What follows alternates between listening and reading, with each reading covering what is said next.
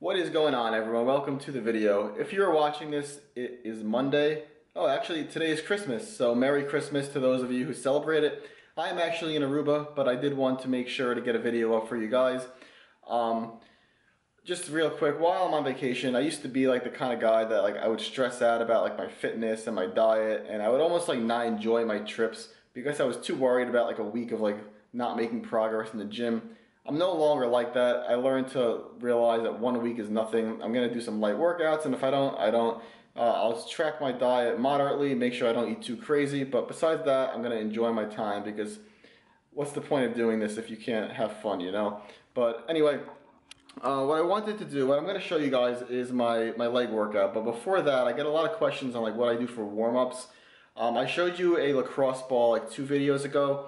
That's what I do on some off days for just deep tissue stuff. But what I'm about to show you is the stuff that I actually do as my warm-up before I go to the gym. So I do this at home because my gym is 5 minutes away. If you don't live that close, it takes you a little while to get to the gym. You might want to do it at the gym, but it's only a few minutes, so I do it here and then I go. But I'm going to show you some of the moves that I do before all my workouts.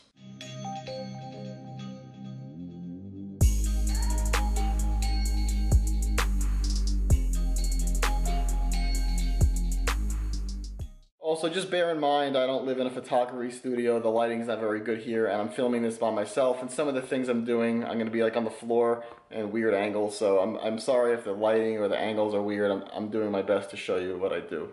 So the first thing I do are these wall slides. I do 4 sets of 10 on these, and I do them on my upper body days and my lower body days. For upper body days, they're definitely helpful because they definitely help me, at least with my overhead press lockout. Used to have really bad mobility. Still don't have great mobility, but it's better than it was. At least it's a lot better than it was. And for squats on leg day, it definitely helps my shoulders get loose to really get under the bar without really any pain. So I do that 4 to 10 before every workout. So this next one, I don't even know what you want to call it, but this is what I do. I do 1 set of 15 of these.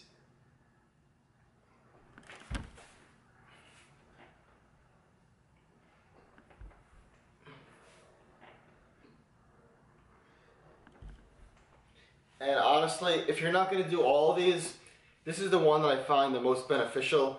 You really feel an entire stretch in your whole back. You can also hold it at the top for a couple seconds. And if you're going to just choose one, this is the one that definitely gets me the loosest for squats and everything and deadlifts. So this is my favorite one, honestly. I don't know if it has a name or not, but I've seen some people do it and I just do it. Again, I don't know if any of these have names, so I'm just going to show you what I do and why I do it. This, basically I just lay on the floor, put my knees together, and I twist, and I do about 5 to 8 reps on each side. And you're going to feel your lower back crack, and it feels really nice. After I do that, I just jump into, again, I don't know what these are called, but I just, you swing your foot over. I don't want to kick anything. I don't usually do it right here. I'm just trying to film it. So basically, swing your foot over, and you're gonna feel a nice stretch in your entire back. Also, right here, your glute, your hip, definitely opens up everything. So this is probably, those two are my second favorites after that first one I showed you. Then afterwards, I do some, I don't want to call it yoga, but I guess they're not yogish poses. I just do a stretch like that. Kind of do on each side. You really feel your lat and your entire back stretch out. So I'll go there. Then I'll just go down here as well. And I'll do 3 of those, just making sure I get on each side, like that. And it's very good. You'll stretch out your entire back that way. And then just the last one I've been doing is for my wrists. So I just been putting my wrist here, try to get them like that. And I kind of just hold it for 30 seconds. And I've noticed that it helps a little bit with wrist mobility on gripping stuff and on squats. So this is a newer one that I started doing, and I've just been doing it. I don't know if I can't tell you it's the best thing in the world, but it's definitely helped a little bit. So that's all I do before every workout. I don't claim to be like a mobility expert or anything. There's definitely people that know more and do way more mobility stuff than I do. But then there's also a lot of people that don't do anything. Personally, I work out like first thing in the morning, so I do find that I'm much tighter in the morning than if I were to go in the afternoon, so I do think it is important. People ask if you should stretch before or after your workout. I don't stretch before my workout. If you're going to stretch, do it after your workout. I do it sometimes, but honestly I'm lazy. But if you're going to stretch, do it after your workout. You could do like mobility stuff like you just saw before your workout. You could try some of the moves I showed you. You could look up other people. Like Matt Okus has a whole mobility thing, but I mean the stuff that he does, I don't have time to be doing an hour of mobility each day. So that's what I do. And now I'm going to show you my latest leg hypertrophy workout. What's going on, everyone? Welcome to the workout. Here you see those nice 2.5 pound plates at the end of the hack squat because, as you know, progressive overload, getting stronger over time, is the key to growth. Typically what I've been doing on these hypertrophy workouts, I don't really have a set progression on the weights. I basically started with a weight and a specific rep range. So I've been liking to do like 10 reps on these hack squats. So I started with the 3 plates, and then after a few workouts, kind of started to feel a little bit easy. So I just decided to put on 5 pounds total. I did this last week, and it was actually a little bit difficult. So I did it again this week, and it was a lot easier. So basically, whenever I feel like the weight's getting a little bit easier on these hypertrophy workouts, I'll bump up the weight, but I don't have like a set amount. Like each week, I'm going to bump it up a certain amount. On the strength workouts, I am trying to do that, but on the hypertrophy, I'm really just going by feel. So here I started out with hack squats. I did 4 sets of 10 with a drop set at the end. I did not show the drop set. I actually put this workout on my Instagram story live as I was doing it, and I was amazed at how many people actually asked me what a drop set was. I kind of thought it was just like common knowledge, but then I like thought back, and I'm like, well, I didn't know what a drop set was when I started lifting. So if you don't know what a drop set is, it's basically after your last set of an exercise, you drop the weight and you do more reps without resting in between. And I like doing them. It's a great intensity technique. It's just a good way to get more reps in at a higher intensity without really adding any extra time or any extra exercises in the gym.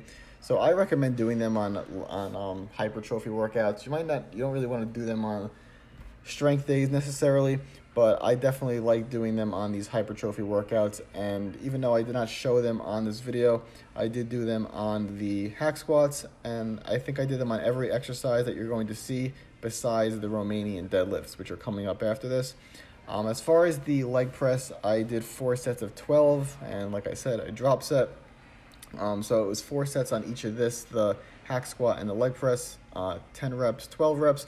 And I basically just been falling on these hypertrophy workouts between 10 and 15 reps, whatever I really feel like doing. So I've been going a little bit higher up on the leg press, a little bit lower rep on the hack squat, but for a couple weeks I did do a little bit higher reps on the hack squat as well. So like I said, I'm really just trying not to be too rigid with these hypertrophy workouts, trying to have a little bit more leeway to enjoy it a little more, because I find that once I start to try to follow a very specific progression plan, a very specific workout, I start to lose interest and it gets very boring. So I am trying my best, at least, to be a little bit more free with it. But that's really the mindset I've been going into these workouts with. So after the leg press, I moved on to the dumbbell Romanian deadlifts. Look at this angle, my butt's right in your face. I was doing these with a barbell for a while. Never really liked the barbell. I always kind of felt like I didn't lower it down properly. And watching this, I don't love my form here either. But if I had to choose between dumbbells and a barbell, I do like the dumbbells better. I feel like you get a better range of motion on them, and I happen to feel them a little bit better. But you could do them with barbells as well. It's a great exercise. I do think these are the best hamstring exercise. They're better than leg curls. They're better. I feel them more in my hamstrings, at least, than glute ham raises. So I definitely recommend doing these for hamstrings. I do leg curls as well, but I feel like those are more of a finisher. These are definitely more of like a main hamstring movement, and glutes as well. Here we moved on to the seated calf raise. I always make sure I take calves twice a week. I usually do one seated calf raise like this, and then I do standing on my strength days. If you don't have a standing calf raise machine or a seated one, people ask me what they could do instead. You could do calf raises on a leg press. Those work pretty well as well. I have a lot of calf machines, so I don't need to do that, but that's another option you have. And then after that, I just finish off with a superset of leg extensions for 15 reps and leg curls for 3 sets of 15 reps.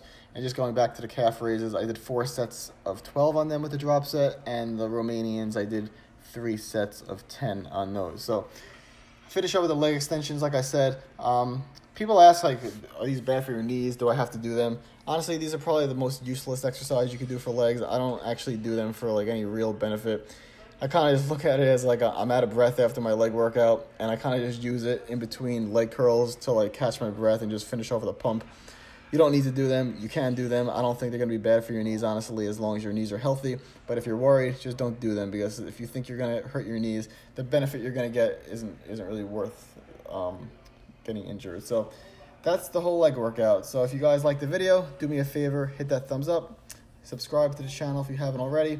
Like I said earlier, I'm in Aruba, so check out my story on Instagram to see what I'm doing every day, and I'll see you guys when I get back. Thanks for watching.